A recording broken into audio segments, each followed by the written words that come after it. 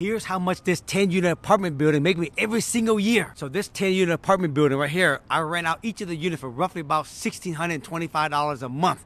Times 10, that's $16,500 a month. Now the mortgage, the property tax, the insurance, the property manager, every single month, it's about $9,000 a month. So the total mortgage, property tax, insurance, it's about $9,000 a month, and the total rent is $16,500. So that means I make a total of $7,500 a month in positive cash flow. I'll have a total of $90,000 a year in positive cash flow, and I got $1.5 million in equity off this one property.